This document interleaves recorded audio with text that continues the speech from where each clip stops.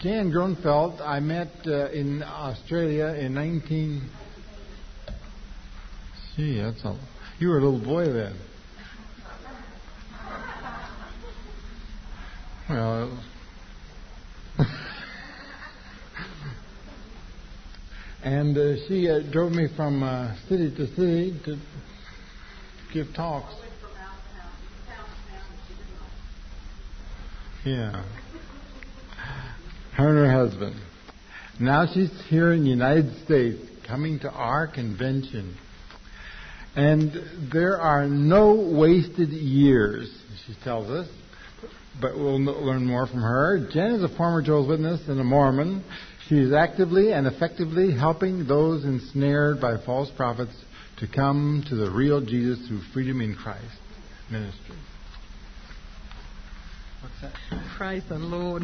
I'll give you a hug. Oh. Thank you. This guy, he's responsible. It's his fault.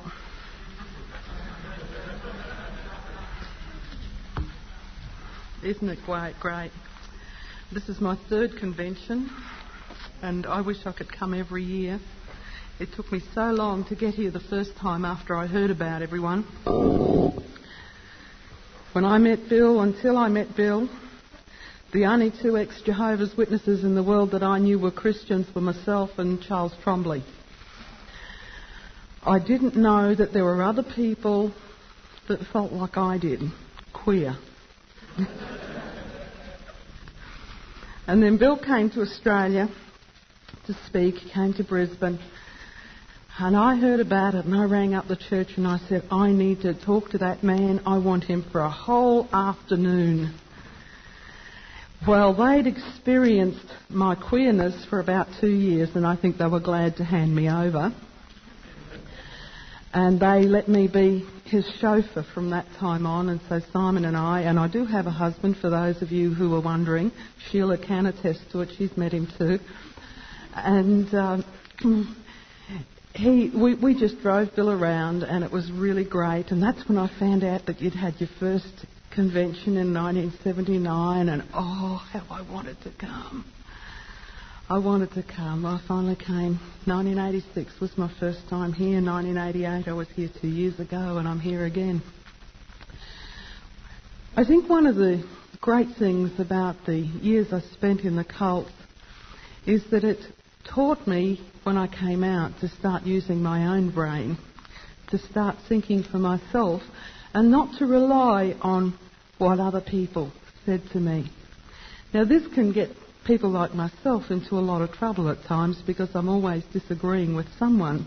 But I don't mind disagreeing with some people. We just had our convention at the end of September, and we were blessed to have Dr. Robert Moray as one of our major speakers. But we had an ex-Scientologist on our program. I don't just deal with Jehovah's Witnesses in my ministry, I deal with other cults as well. And we had an ex-Scientologist who also spoke 2 years ago, but that was just during his floating time when he wasn't quite free in his mind. This year, we had half the Scientologists in Brisbane turn up to our convention and try to cause problems for us. They're not like Jehovah's Witnesses who try to pretend we don't exist. The Scientologists actually sign a statement when they join saying that they will actively work to demolish any organisation that tries to stop the spread of Scientology. And praise God, they think I'm a threat. They turned up at our convention handing out this paper, which is one of the most beautiful pieces of libel I have ever seen in my life. They have accused me of using sleep deprivation and forcible sex to deprogram people. And this is the opening to their statement. This is the heading: Anti-Religious Movement, Contemporary Terrorism, Kidnapping and Psychiatric Brutality. Good stuff. An anti-religious awareness convention being held in Brisbane is a front for Psychiatric Terrorism. The conference is hosted by Mrs. Jan Groenveld, who has herself undergone psychological counselling and whose associates include at least one psychiatrist who wants to see religion banned in Australia. Groenveld recommends people to professionals skilled in psychological or psychiatric depersonalisation and often brutal brainwashing technique of kidnapping, sleep deprivation and psychological violence in an attempt to dissuade an individual from their chosen religious belief. The psychiatrist they're quoting was Dr. Joan Lawrence, who is quoted in this article that's in our last newsletter. And what Dr. Joan Lawrence actually said is that she couldn't see that we could do anything about cults. She said, we enjoy basic freedom in this country and cannot ban religions. So they've taken that. So they're no different to the witnesses. They love to misquote. But it's really good to know that you're finally being recognised. I'm a threat to the devil. Hallelujah.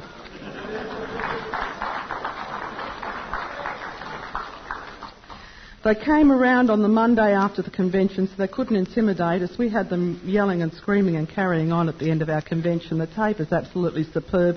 Sheila's husband was trying to be protective of me. He didn't realise fully that I didn't need protecting from him or anyone else because Jesus Christ goes before me. But we had a really, really great time. And they came around on the Monday seeking a truce with me, which tells me that they were very, very frightened of me because they couldn't intimidate me. I informed them that they could demolish Freedom in Christ because Freedom in Christ, the ministry, is a few books, a few filing cabinets, a computer and a few bits and pieces.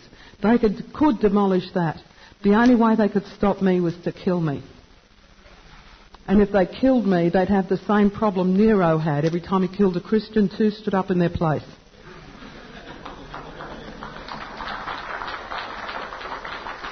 I didn't know that the day before, Sheila's husband, Kel, had told them, if you kill Jan, there'll be 6 in her place.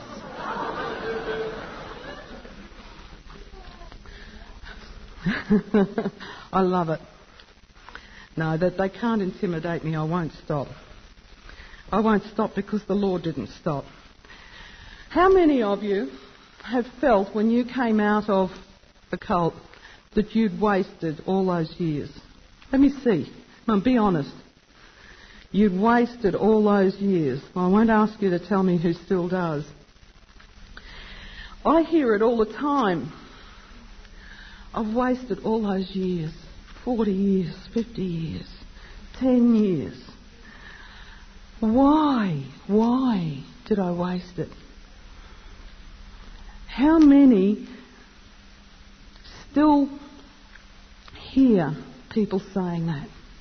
How many hear it? Do you still hear it? Yeah. If you turn with me to John chapter 9.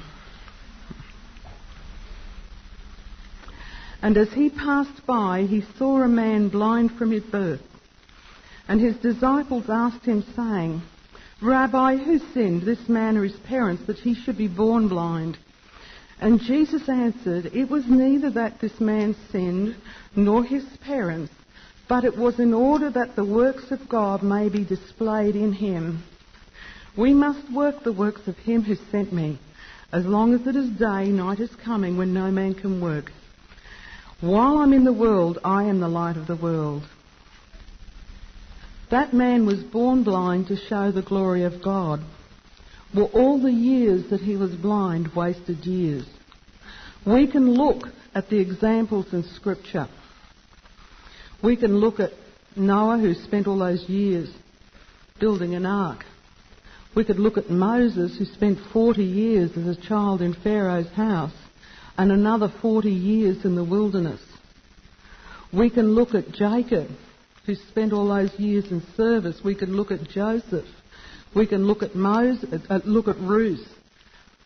We can look at Paul. He was a man who was a Pharisee, who spent all those years as a devout Jew, one of the early Jehovah's Witnesses.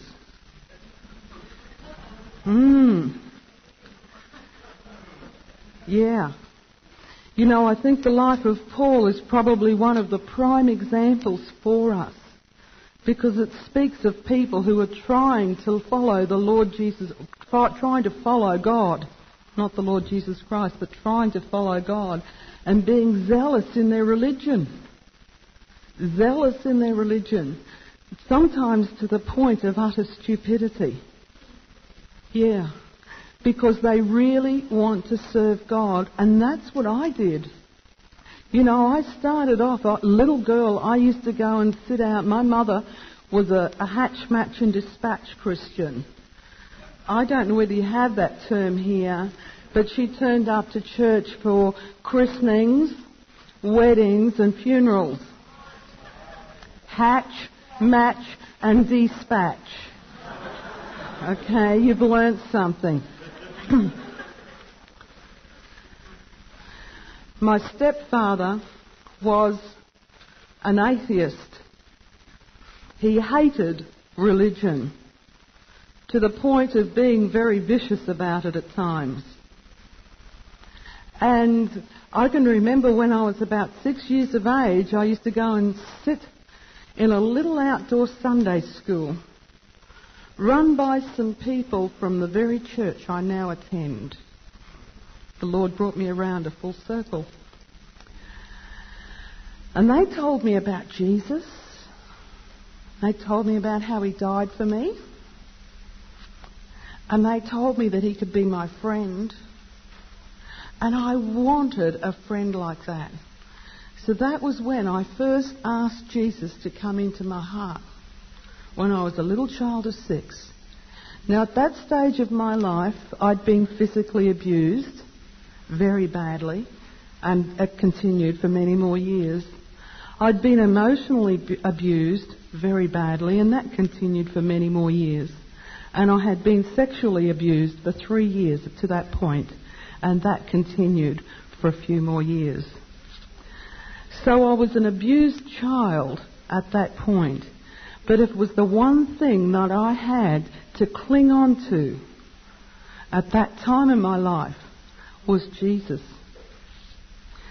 My parents ridiculed me when I told them about the commitment that I'd made at that time.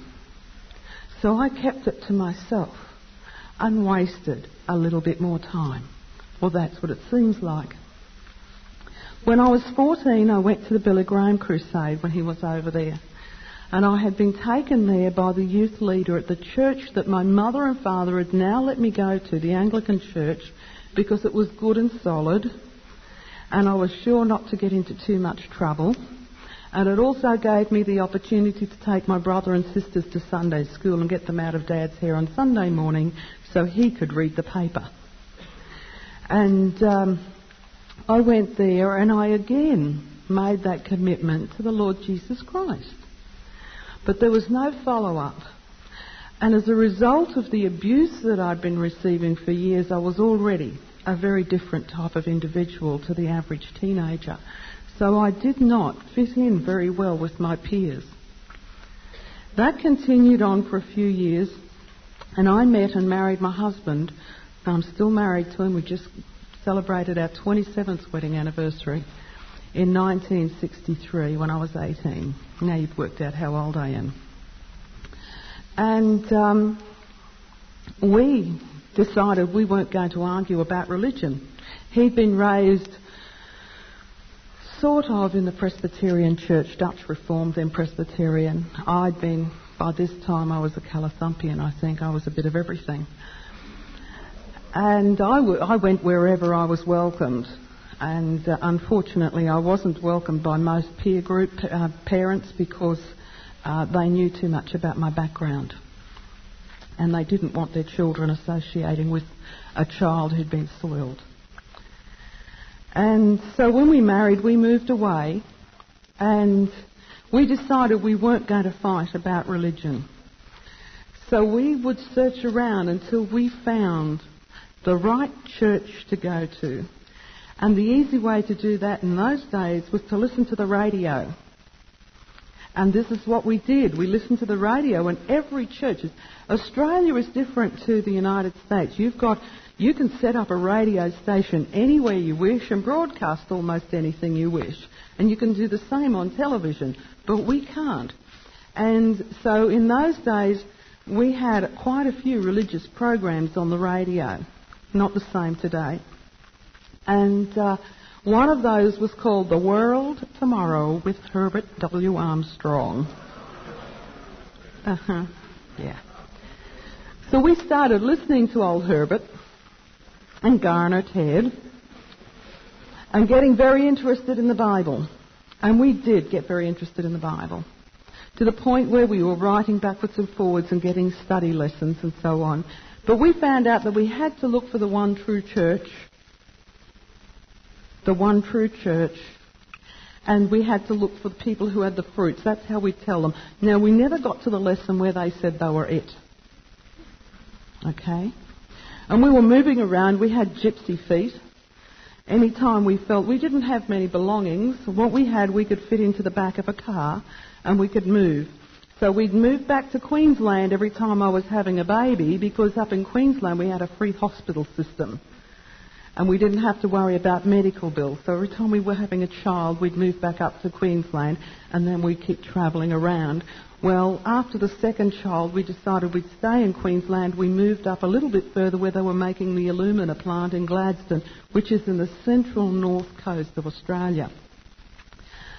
And it was there, in amongst 1,000 other families, all in this little tiny caravan park on the site workers, that the Seventh-day Adventists came knocking on our door and offering us a free Bible, a really good Bible like this, if we'd go and attend their 8 lectures.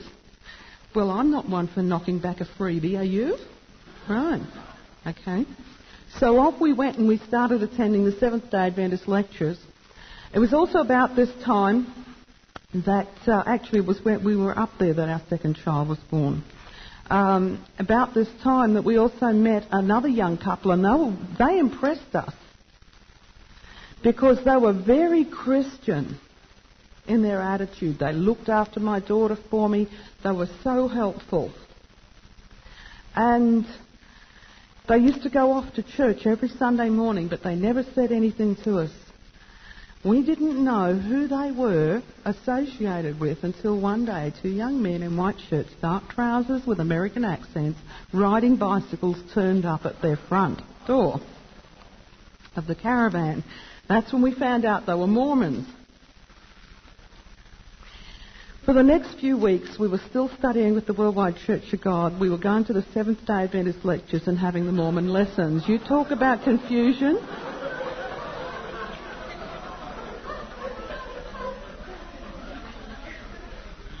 Exactly. We had confusion. But on my 21st birthday, we were baptised into the Mormon Church because we saw solid fruit there. They looked good. We never got our indigestion, the burning in the bosom, or any other testimony that the Book of Mormon was the Word of God, or that Joseph Smith was a true prophet. And not once on Testimony Sunday could I ever stand up and say that. All I had here was Jesus. That's all I had. We were Mormons for about 3 years, and towards the end of that time, we had a little baby girl, and she only lived 12 hours. But I couldn't understand why God would let me have a baby that would die. That seemed to me very cruel. And when I asked the Mormons, the Mormon bishop, he said, well, it's basically, if you understand Mormon doctrine, they believe we were spirit children before we came here. And we come down here to get our body, to get our name, and then we can go on to exaltation or to our reward.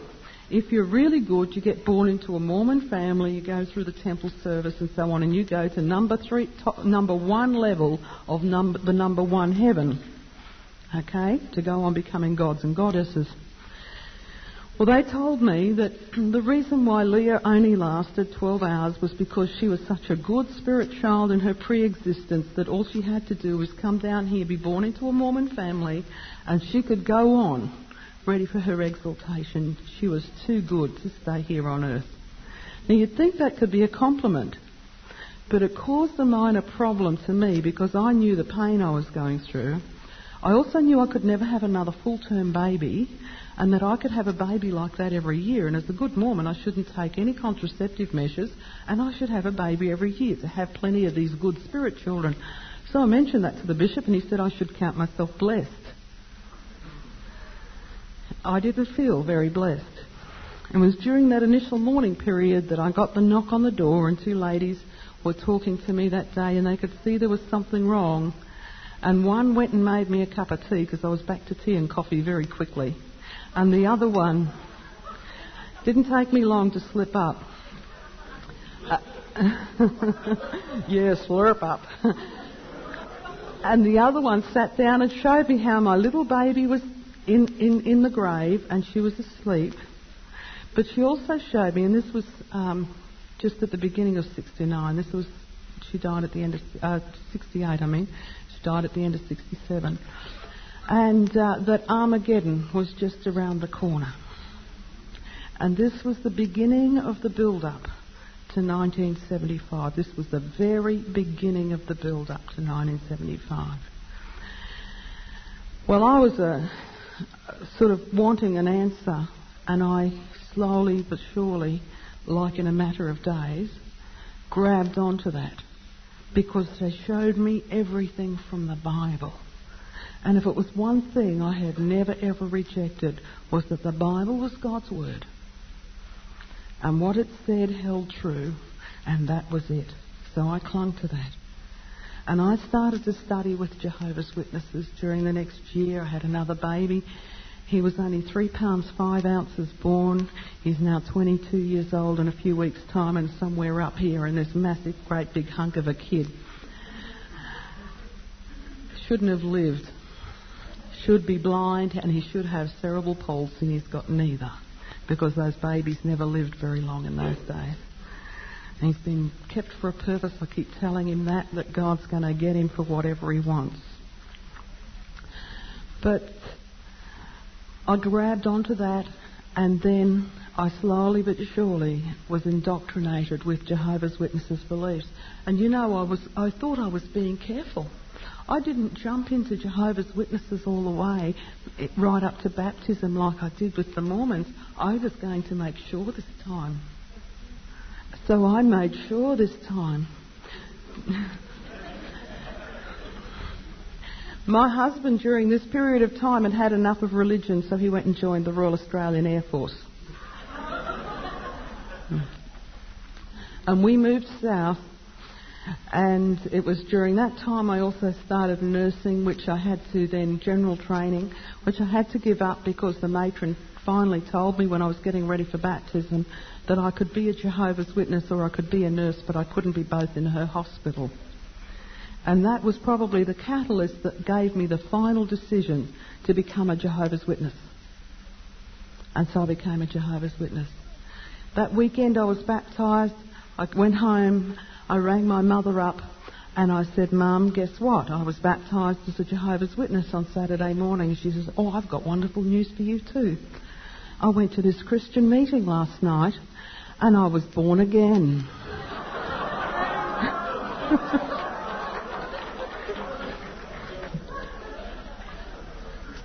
So she started raving on. I mean, she'd been born again something like 12 hours. And she was already a raving lunatic.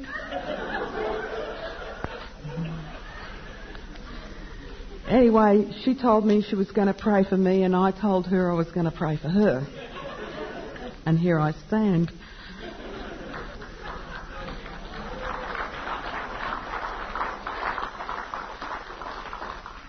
My mother had a very clever pastor.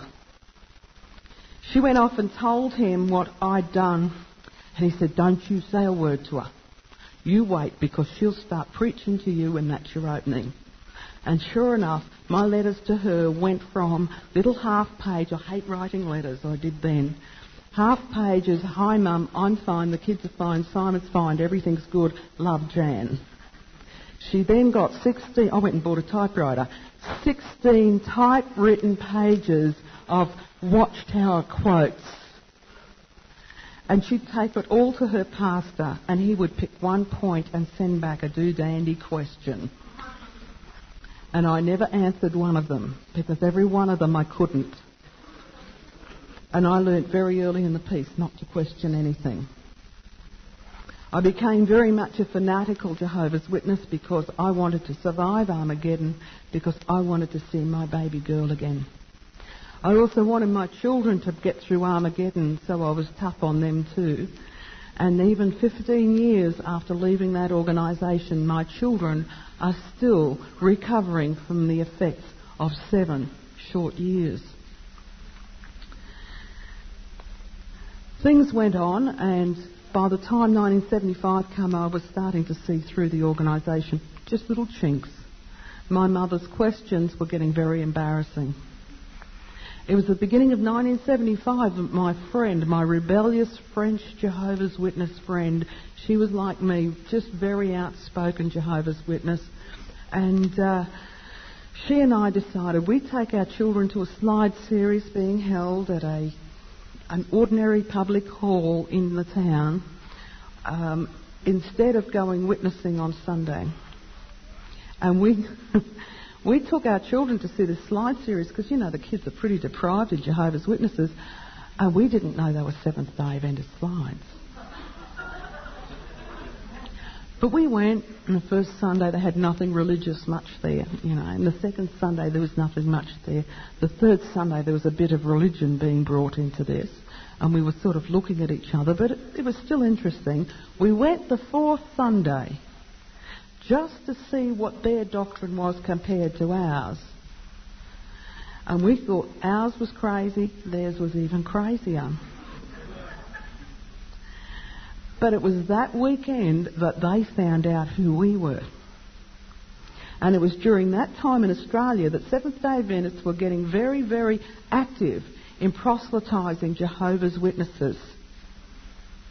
That's when Bruce Price, who was the leading evangelist for this area in Australia, started getting very active. And they were well equipped to deal with us. And the evangelist that was running this series turned up at my home. Now, I'd already been through the Adventist kick. I'd rejected the Sabbath teaching way back, so I was never going to become an Adventist. But he was really working hard on me, and he got the Kingdom Interlinear translation, the best weapon you've got, brothers and sisters, if you really want to show them what the Watchtower Society's done to a Bible. And he got that out, and he had Revelation 3:14 there, showing me how they'd changed from by to of, right? And I could see it, but do you think I was going to tell him? There was no way in the world I was going to bring reproach on Jehovah's name by admitting to anyone what I could see. And he finally said, I'm going to show you something. And he pulled out all the papers on Beth Sarum. Yeah. And he showed me all these photocopies about old Watchtower publications, and I thought, they're all fakes. Anyone could put together things like that. Then I remembered I had one of those books up on my shelf given to me by an old witness, the Salvation book. And I went and got it down, and sure enough, it was an authentic copy. And it said Beth Sarum was for Abraham, Isaac, and all the faithful prophets of old. About 2 weeks before that, we got the 1975 yearbook, and I had just read page 91, where it said Beth Sarum had been built because of Rutherford's bad health. Only a couple of days before this fellow turned up at my door, and it clicked, and my heart dropped somewhere around about the other side of the world. And I didn't say anything, but he said something. He said, you're all expecting Armageddon. Well, you mark my words. When Armageddon doesn't come this year like it's expected, they're going to come up with a good excuse.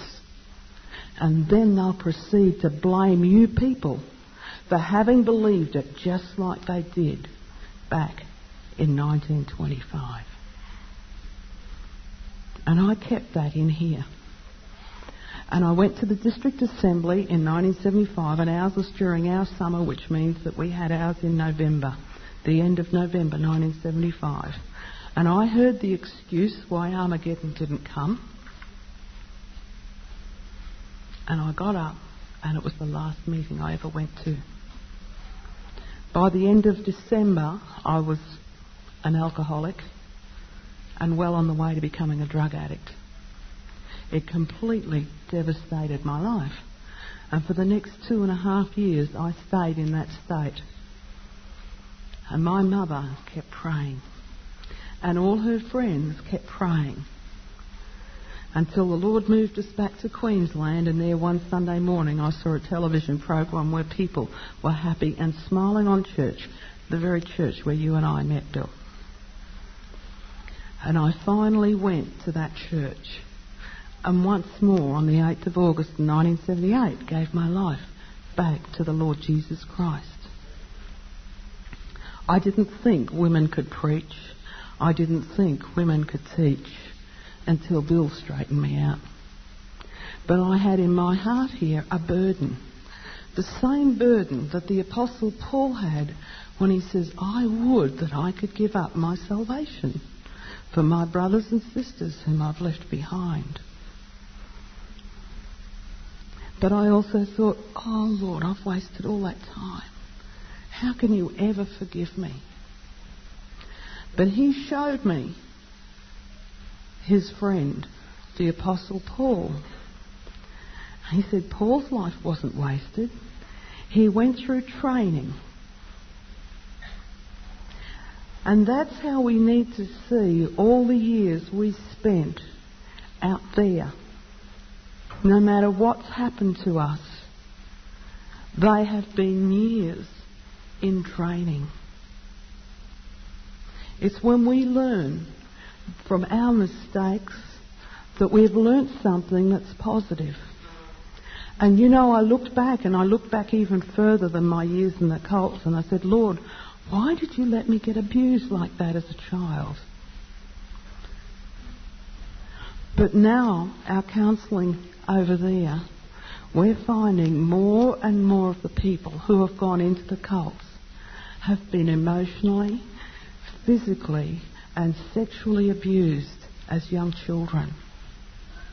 And I'm finding that there is not one area of my life that the Lord Jesus Christ is now not able to use. He can use every single thing that I've ever been through, whether it's been the abuse, whether it's been the loss of a child, whether it's been the cults, no matter what I've been through, He's been able to use it, just like He used this blind man for His glory.